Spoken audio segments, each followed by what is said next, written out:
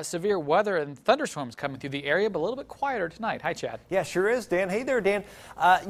Today was the hottest day of the year for most of the viewing area.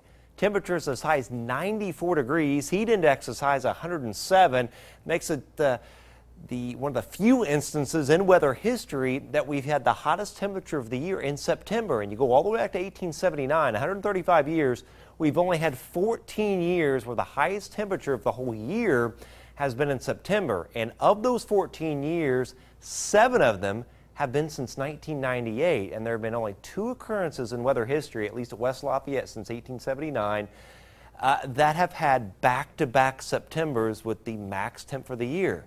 1898 and 1899, and now 2013 and 2014. Some spotty wind damage this evening in parts of the viewing area. White County, Pulaski County, Cass County near Royal Center, and ping pong ball sized hail in northern White County. We're up to 4 inches of rain has fallen. Still some flash flooding going on in a lot of the rest of the area. Decent amount of rain too. The line of storms weakening, pulling away, but notice back to the west. There's still a lot of rain and still even some thunderstorms. These won't be severe overnight, but we've got to get through all this tonight and early tomorrow morning before we really start to clear out. We can see that in our high-risk futurecast product. Notice still some scattered showers and thunderstorms coming through tonight and tomorrow morning. Then the sun comes out a little bit.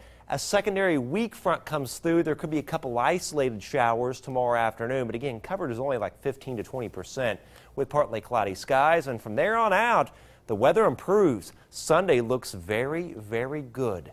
74 Sunday after 74 tomorrow. 76 Monday after 48 in the morning. Some patchy fog also on Monday morning.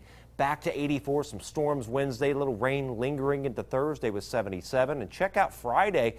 You know, Dan, we might have a dry Friday night frenzy for a change. 71 for the high. Those lows